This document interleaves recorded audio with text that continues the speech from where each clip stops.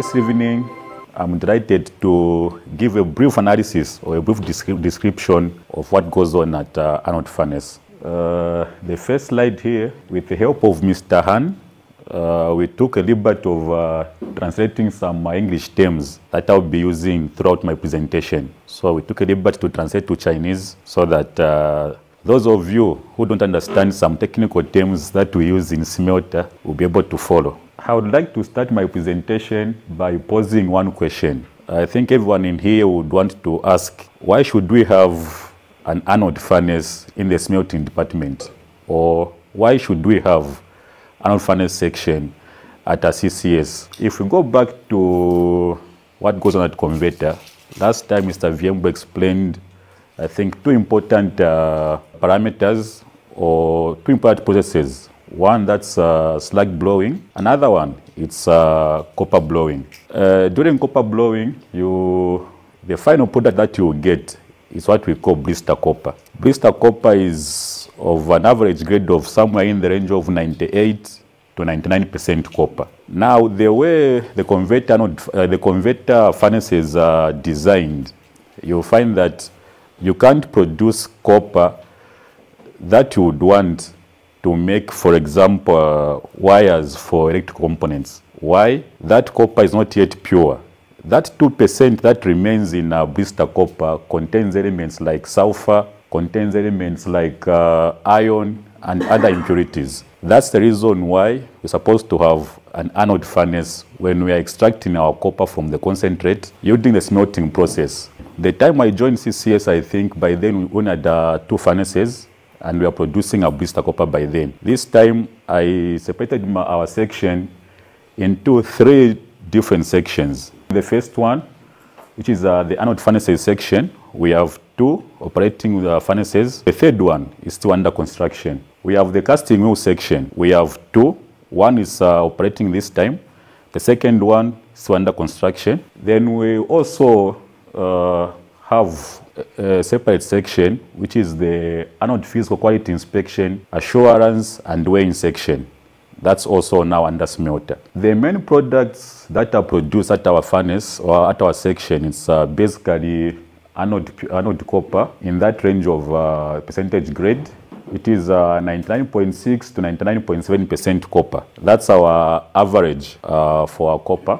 We also produce what we call anode blister. We cast them into 500 kgs. We also sell anode rejects, which are 400 kg copper. The byproducts that we produce are sulfur dioxide, carbon monoxide, and carbon dioxide. These products, carbon monoxide and carbon dioxide, these are produced in small amounts. And we also have flue dust. This flue dust is as a result of our cooling system where we scrap off our dust. So this flue dust we recycle, we take back to converter and other sections. This is just a simple flow chart which I made, which will help us understand what really goes on at our section. Here is our anode furnace. Our anode furnace is equipped with what we call an external burner. Why should we have an external burner in our furnace? For us to maintain copper at a certain temperature during our purification stage, we need an external source of heat inside the furnace. Why do we need an external source of heat? When you go to converter, when you go to ISA, you'll find that the heat that is needed to keep our copper in molten form basically comes from the reactions between oxygen and iron and oxygen and sulfur and other elements in concentrate. When you come to anode furnace, a lot of sulfur and a lot of iron has already been removed at converter stage, electric furnace stage, and ISA stage. So when you reach anode furnace, you find that our main feed to the furnace,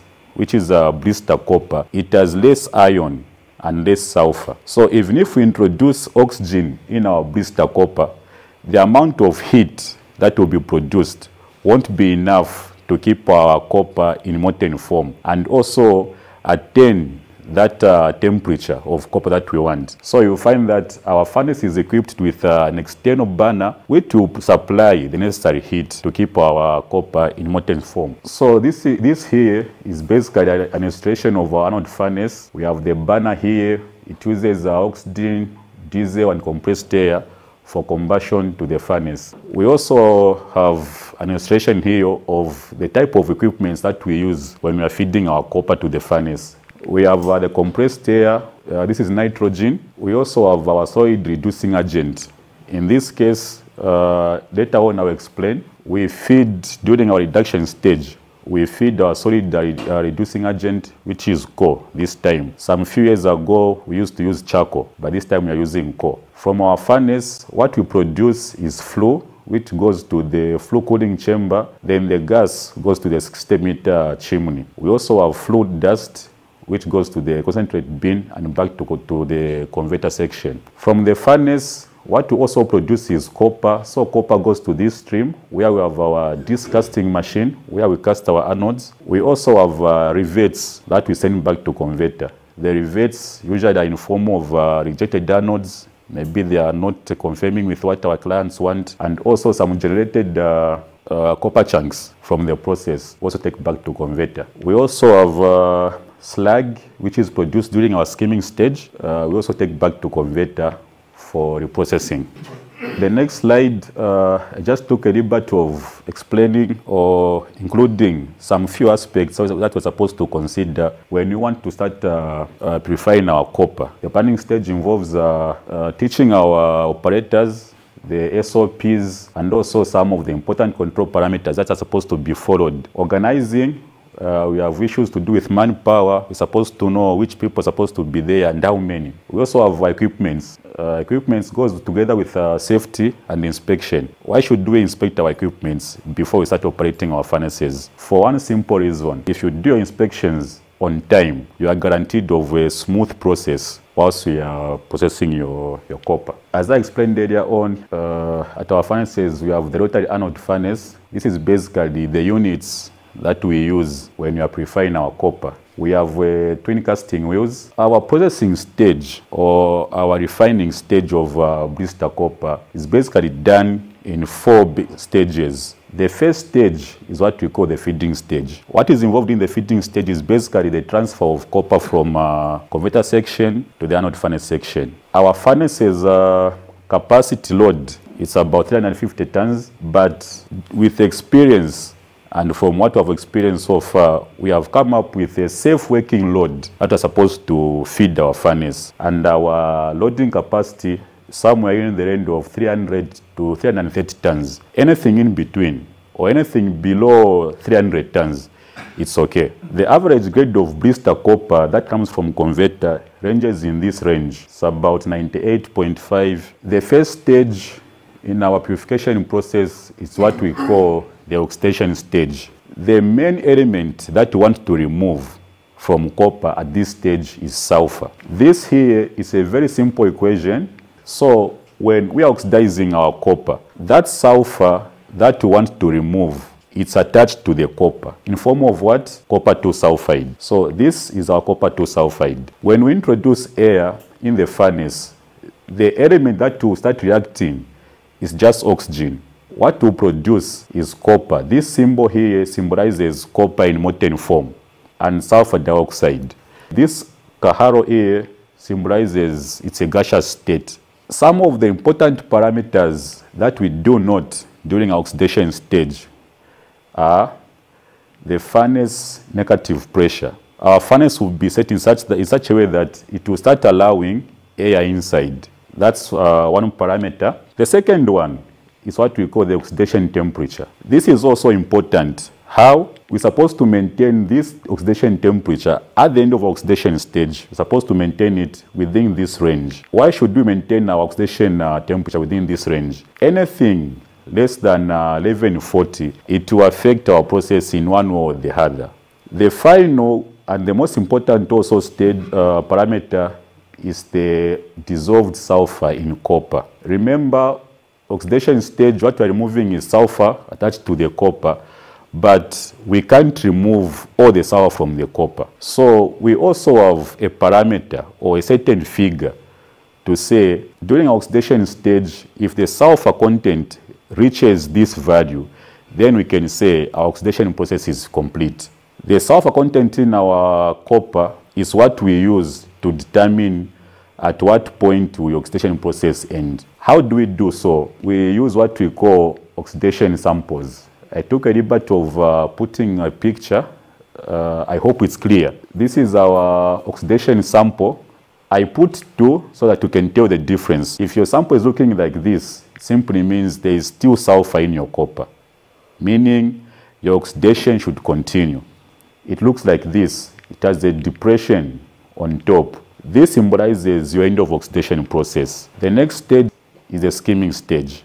Skimming stage basically is the removal of slag. Where does the slag come from? Our blister copper contains iron, contains aluminium, gold, silver, and so forth. You will find that elements like iron, elements like aluminium, calcium, they also be oxidized. When they oxidized, they form a layer on top of the copper. That layer is what we call our slag. So after oxidation, we're supposed to remove that slag through a process called skimming. We have 3 important reasons why slag is supposed to be removed. 1, removal of slag reduces the process time. So before you even start your reduction process, remove the slag so that you shorten the process time. The second point also is bath temperature control. How does our slag affect the temperature of our copper? That slag is less dense than copper. Copper is heavy. Then the slag will float on top. So when the slag is floating on top, it will form a layer. That layer will disturb the transfer of heat from our burner, which is on top, to the copper. So remove the slag from your copper, and your bath temperature will be maintained uniformly throughout. The last stage, which from my experience is very critical in our copper purification process, is it affects our casting process. How does it affect our casting process? If there is too much slag in the copper, during casting, that slag will start reporting to the casting wheel. The slag to the casting wheel, we don't want slag. So we're supposed to make sure that before we start casting, we're supposed to remove all the slag. Not 100%, but remove as much slag as possible so that it doesn't affect your casting process. The next stage is a reduction stage. This basically entails the removal of approximately about 8% copper 2 oxide. Or in short, it basically entails the removal of oxygen from the copper. If you may ask, where does the oxygen from the copper come from? The time we are doing our oxidation, we introduced air in the furnace. That air contains oxygen. Remember, that copper in the furnace, it's about 98% to 99%. During our reactions, you will find that sulfur will be few compared to copper. So whilst you're removing your copper, whilst you're removing your sulfur, you're also oxidizing your copper. That's during the oxidation stage. Now, that copper is what we want. So we can't just say, since copper is mixed with oxygen, then throw it or take it back to converter or RIF. No. Why? Our reduction stage will help us remove this oxygen, which is attached to copper, so that we can have a product which is in the range of 99.6 to 99.7% copper. How do we do so? We introduce what we call a reducing agent. Basically, find any material that will have a lot of carbon to help us remove this oxygen from your copper. In our case at Chambishi Copper Smelter, we use crushed coal. Crushed coal contains carbon. So the basic reaction for the removal of oxygen from copper is this one. So this is the copper mixed with oxygen. This carbon is in coal. So when these two react, what you produce is copper in molten form and carbon monoxide. Introduce more oxygen, you'll find that this copper 2 oxide again will react with carbon monoxide to produce copper and carbon dioxide. The important parameters that we set during our reduction stage is, the first one is the furnace positive pressure. Remember, during oxidation, I said our furnace is supposed to have a negative pressure. In this case, during reduction, we set our furnace so that it has a positive pressure. We also note what we call the reduction temperature. This temperature is usually checked at the end of our reduction process, and we're supposed to make sure that it's within this range, 1215 to 1230. Another important parameter is the amount of oxygen in our copper. Reduction process won't ensure the removal of all oxygen in copper, but we're supposed to remove our oxygen to a certain level. And the level that we have set so far is 900 ppm to 1300 ppm of dissolved oxygen. How do we know that? We do this by the help of what we call a reduction sample. So these are basically two samples. One is showing you to say you still have oxygen inside.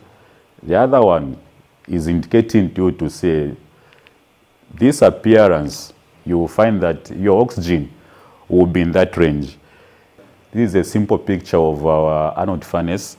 It was in reduction stage. You can see the fire due to co-combustion in the furnace. From the purification stage, we go now to the operation at the casting wheel.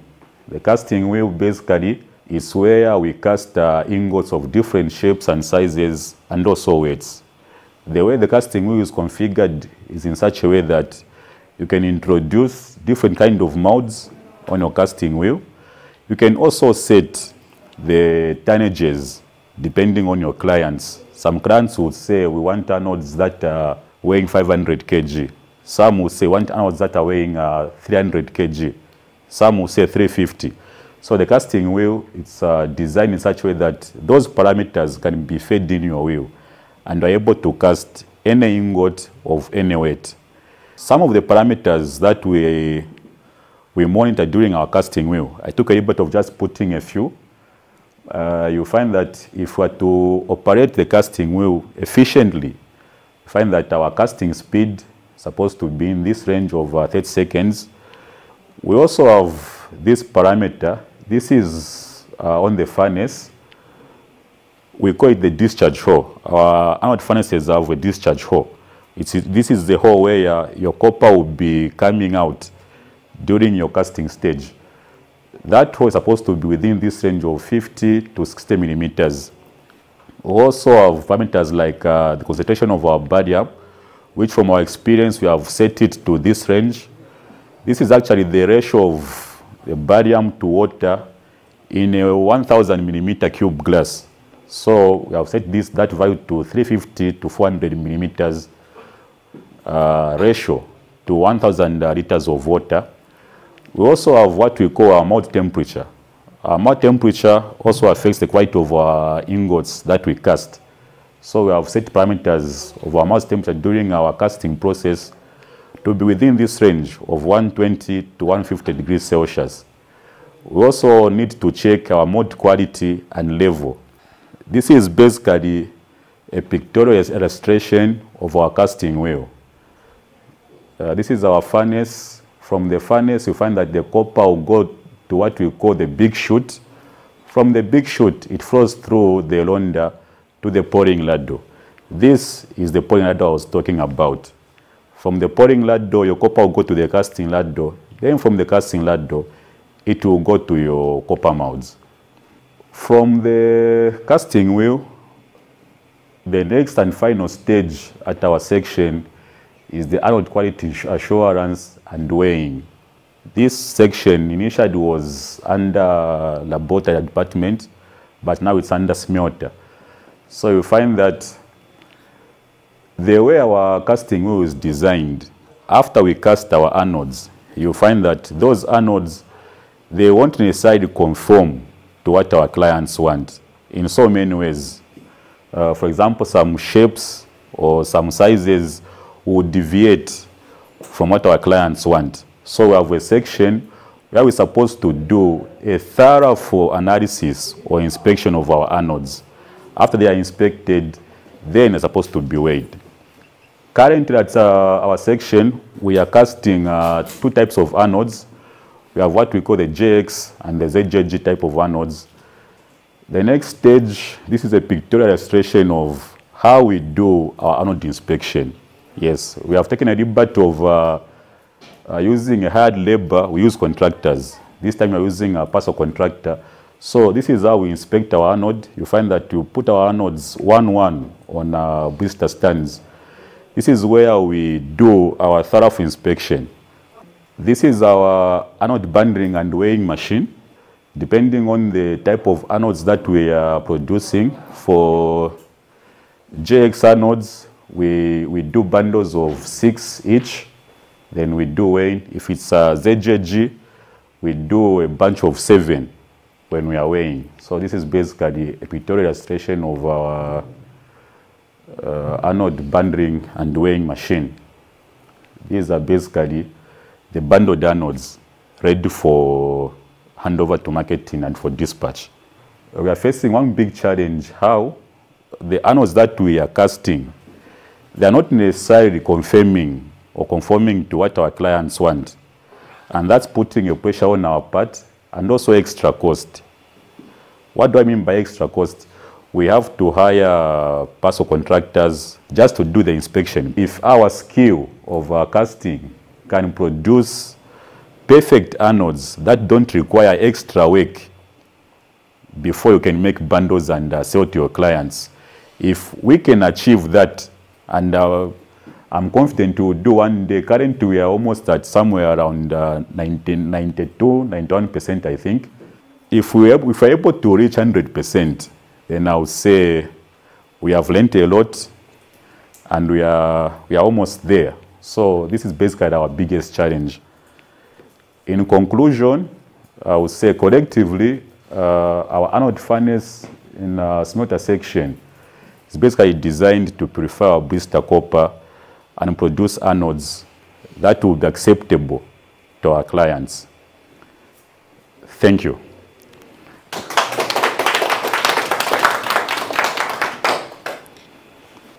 Any questions? How to protect our employee from those machines like forklift at grinding bay? Okay, that's a very good question. To answer your question, I'll take you back to this picture here. If you can remember last year, the time that accident happened, I think it was somewhere around March or April, I think. You find that the grinding area was near our scale, if you can remember. And that space was too small. So this time what we have done is we have secluded that area. If you see these red lines here, this is the only part where we have allowed forklifts to access the grinding side and also the casting mill side. We have also put banners or signs around the grinding area to show people to say this is prohibitable.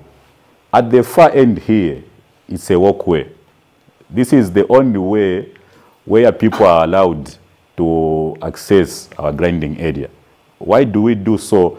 Those are the only people that have been sensitized and inducted on the hazards and how to prevent such hazards from causing accidents at the grinding area. With this grinding and even for the quality before we provide? I would say basically what kind of robots? Is it a human form robot or just a machine doing the grinding? It will improve our grinding, yes. How? That machine will be operating using parameters. It's different from a person using a grinding machine. So say you feed your machine to maximum thickness. That machine will make sure that it grinds your anode within that range. By so doing, it will also improve your quality. And it will reduce on those errors that humans make. So I think such machines will reduce on those errors and it will also improve our grinding quality.